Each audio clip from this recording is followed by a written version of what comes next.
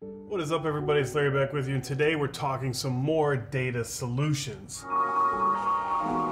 Now, in this video, we're going to talk about booting up your Mac in recovery mode. So what is recovery mode? Recovery mode essentially is just a piece of your hard drive that's sectioned off with the latest operating system on there. You can use this mode to diagnose issues, restore your Mac from a time machine, save point, or even completely wipe your Mac, which is something you're definitely going to want to do if you end up selling your computer. So you may want to use recovery when you download the newest OS, and then you find out that it's not compatible with some software that you use. What I like to do is when a new OS comes out is do a complete wipe of the system and do a fresh install. That way I know everything's clean and there's no overlapping issues. Another reason to use recovery is if you're working on something and you've lost it, you can go back to a certain point and recover the whole OS at that point and have all your data there. Another reason you would want to use it if you lost some very important work and you go back to a point on your time machine, and then you can recover it from there, and then you'll have that data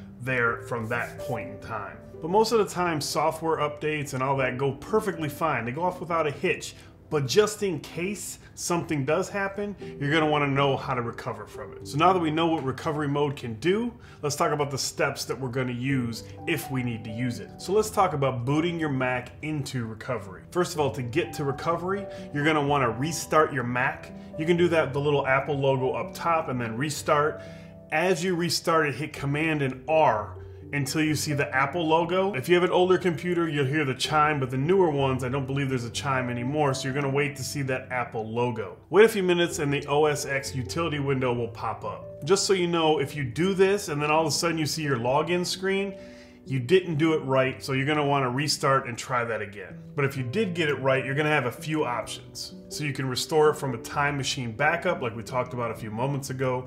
You're going to have to make sure that you actually have time machine set up and have a time machine backup to actually restore to. Or you can fully restore the OS like I talked about before, or you can fully reinstall the OS like we talked about before. That'll give you a clean slate. So whether you want to just start off with a clean slate because maybe you're having some bugs, or like I mentioned, if you're going to sell it, you definitely want to do this. If you're not really sure what your issues are, you have some options there to get help from Apple Online, or you can launch Disk Utility. This will help troubleshoot and repair disk issues. Now, I don't know what your issue is if you're watching this. I'm not going to pretend to tell you which one you should be choosing. That's for you to figure out. But I highly recommend if you can't do it, you need to get with Apple support. This screen is what you're going to see booting your Mac in the standard recovery mode. This means it is booting using data stored locally on your own hard drive. But what do you do if that portion of your hard drive with recovery has become corrupt? Well, Apple is giving you a handy way to recover from that. As long as you have an internet connection, they'll talk to the Apple servers, your Mac will talk to the Apple servers, and it'll do some checks and some verifications, and then you can it'll actually push the OS to your device. So all you really need is that internet connection, and Apple's gonna help you out. That's a big advantage of having a Mac when you have issues like this. Because if your hard drive is corrupted and can't boot into recovery mode, your Mac will default into the internet recovery mode. You can also manually boot into internet recovery mode. When restarting again, after the chime or when you see the Apple logo, press Command, Option, and R instead of just Command and R. So to reiterate, this seems pretty obvious, and I mentioned it before, that you need an internet connection to use this option. So if you're not connected via Ethernet, you'll be prompted to connect to your Wi-Fi. So let's talk about how you can create a bootable drive in recovery mode. So if your Mac operating system is really old, like 10.11 or older, then you may not have the recovery options that we're talking about. So if this is you and your internet recovery isn't working, your local recovery isn't working, like nothing seems to be going right, don't worry, not all is lost. We can create a bootable installer on a flash drive. So what you're going to need is a USB flash drive, at least 12 gigabytes.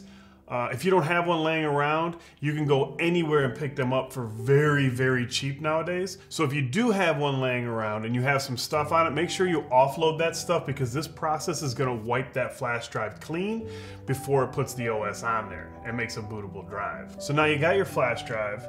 We're going to need to find the macOS installation files. Depending on which version of macOS you're running, you can get these files from Software Update and System Preferences on the Mac App Store. Depending on the version you're running, you may only be able to get certain operating systems from the App Store. If you're running Catalina, you can just go to the App Store and get Catalina. Just to make it a little bit easier for you, I'll leave a link to Catalina in the Mac App Store down in the description below. So then all you're gonna do is click on the Get button, download the install file. It's important that you don't open this file, just leave it downloaded on your machine. So let's start making the installer, but keep in mind you gotta have Mavericks or newer OS for this to work. Launch the disk utility. If you can't find it, press Command and Spacebar to open up Spotlight and just search disk utility. You may have to click the View, then Show All if your device doesn't appear. Once you see it, select the drive in the sidebar and click Erase. Select macOS Extended Journaled as the format and then choose GUID. Next, name your drive. Something like macOS Catalina. Doesn't make it too complicated and just check your spelling. Something like macOS Catalina doesn't make it too complicated and check your spelling. You'll need to refer to this in a terminal command later. Then click Erase and give it a few minutes while a portion is created and then click Done. Next, open up the terminal again and you can use Spotlight for this. Command and Spacebar and search terminal. Then you're going to need to put a prompt into terminal. I'll leave a link down in the description for multiple operating systems so you can just copy and paste that text into terminal. It's important that you replace macOS Catalina with the name of your drive. In my example, I named it macOS Catalina, so you may have named it something different, so just keep that in mind. Then just hit enter and enter your password. You may not see the characters appear as you type. This is expected. Just hit enter once you're done. Terminal will then warn you that it's going to erase your drive.